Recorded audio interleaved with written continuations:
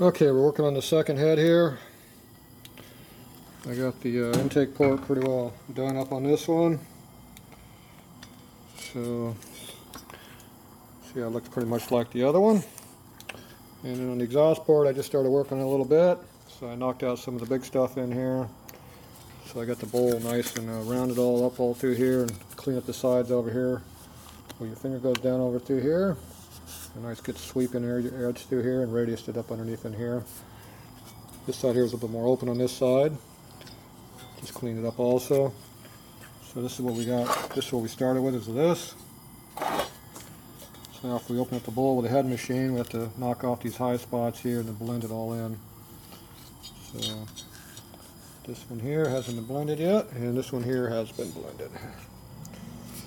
So this one here is about 95% done right now on this one. Haven't gone over here to this side yet. There's not a lot to be done over here. It's just a matter of bringing it out a little bit to your gasket line here at most, and clean it up the rest of the way. The port's pretty round and open up on these heads here, so it's not much to be done on exhaust.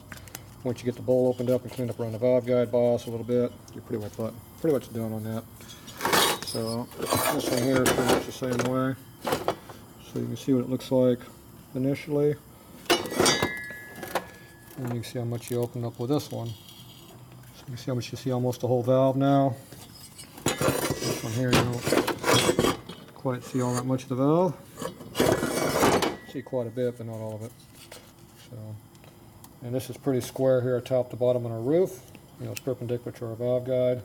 It's a little bit lower through here, which is higher, so I might look at that a little bit, but it's pretty good the way it is. So we'll touch it up a little bit once you get from the other side. So we won't be showing you quite as much as this one. It's pretty much the same as what I was doing on the intake port. It's the same stuff you do on exhaust. Just going to clean things up, straighten them out, so you knock off all the high spots, get it so that you can go straight through the guide. You know, past the valve guide here at a nice even radius, and you come back and kind of smooth things up. So, all right, I'm going to work on this one a little bit more. I'm going to work over this side now.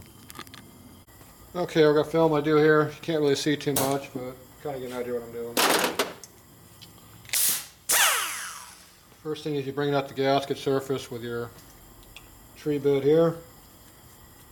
Smooth things up a little bit.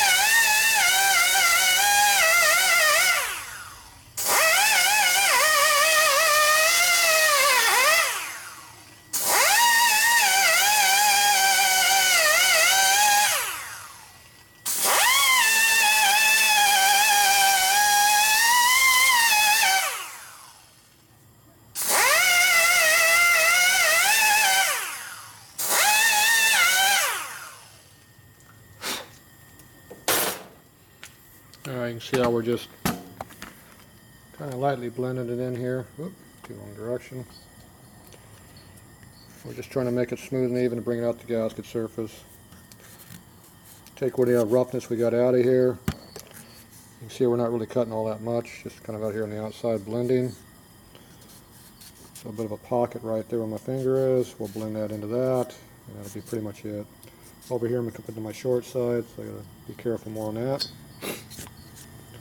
I don't want to go all the way out to my line, but close to the line. See, so there's not really a lot to be cut here, just very light blending. So, not too much to be done.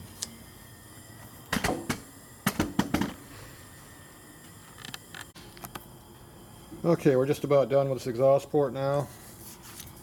You can see the spots I haven't ground, the spots I have ground. Once again, we just take off the high spots, the stuff we don't like. So we make a nice even transitional radius all through here, all through the bowl. Open up the bowl for better breathing.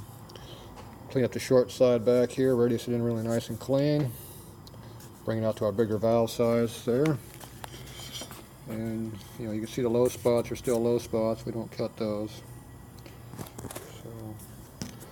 So now I'll just do some final semi-polishing with my finer stone and leave it at that. So I'll just touch this up and finish it. Okay, I only spent a couple minutes there. It didn't take much. They're pretty smooth already, so you know, I just knocked off any kind of little casting flaws. So they're nice and smooth all the way through. Like I said, it's pretty deep through here, so we don't do anything with that. So you can see now you can get some good clearances up through here now for flow. It's nice and smooth. Got room going on both sides of your valve guide, flowing pretty equally. So these are pretty good heads to start with. So anyway, this one's done. So I'm going to go ahead and move on to the other head.